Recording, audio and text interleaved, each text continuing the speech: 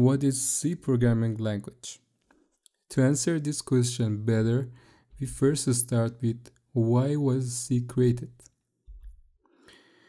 The picture you see at the right side of the slide is actually a computer.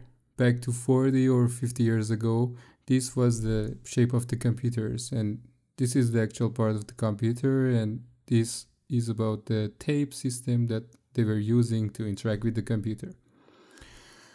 The idea was that the operating systems back then were so over-engineered, and it was not easy to add new softwares to them or modify the current softwares.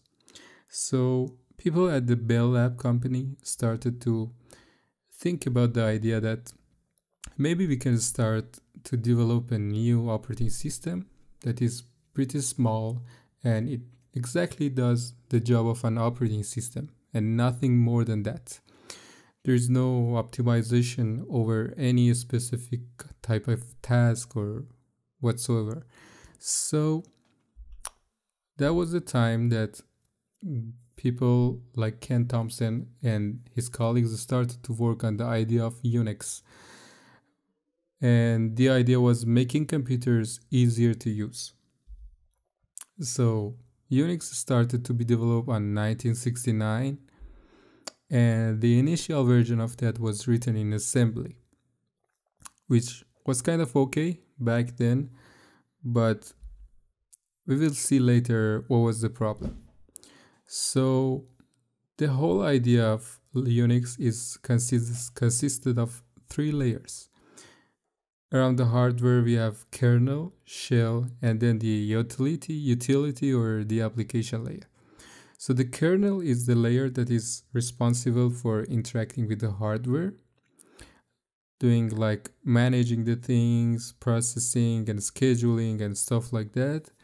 Then we have the shell, which is like the UI for the UNIX, like user interface, and it's a nice way to interact with the kernel. And then anything other than kernel is just called utilities or applications, which can be any other software that you can have on the operating system. So everything was fine until around version 4 that UNIX got so much popularity.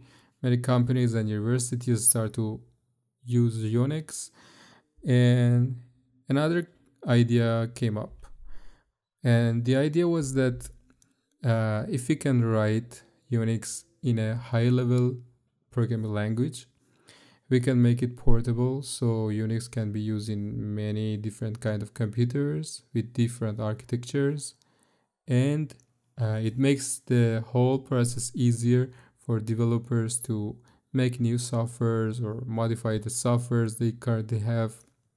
So Dennis Ritchie and Ken Thompson start to work on the C programming language. And after they built the C programming language, they rewrite the UNIX in C in 1973.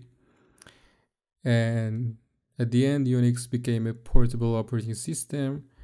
And nowadays, UNIX is widely used in many other distribution and operating systems like Linux, like Mac OS, and is one of the most influential operating system in the history. So it's funny to know that actually the UNIX idea was not a real serious idea, and it was just a side job that is done by Ken Thompson and the colleagues. And in an interview, he says, UNIX was built for me. I didn't build it as an operating system for other people. I built it to do games and to do my stuff. I was always into games, and games was my thing.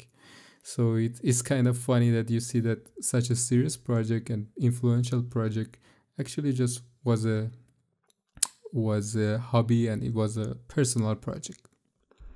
The same things goes with Python, and we will talk about it later in next videos. So what is C programming language?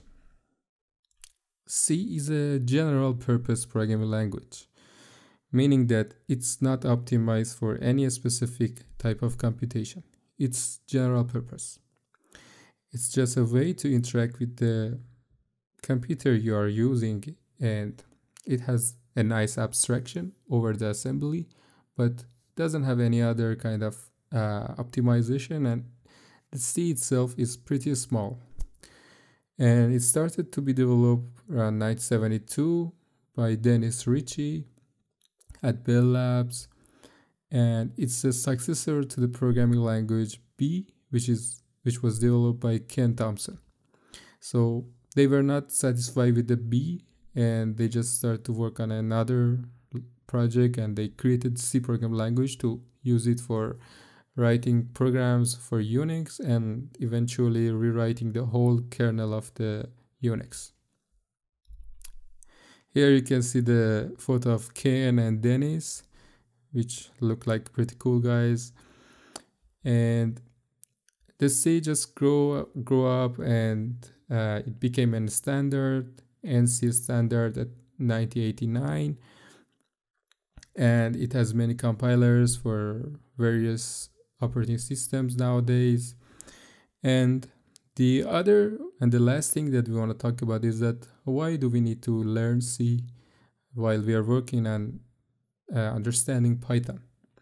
So the point is that the main implementation of Python, which is CPython, heavily relies on C, and many parts of that, which are especially important parts, are written in C. And on the other side, the way the Python works, especially CPython, is that Python code is converted to bytecode, and then this bytecode is executed through a big C program. So it's important to know C to understand Python better. And if you go to CPython repository at GitHub and then go to the Python folder, you'll see there's a bunch of C files there, and they are pretty big files. And we're gonna talk about them later, but it just gives you an idea of why do we need to learn C when we want to understand CPython better. And that's it.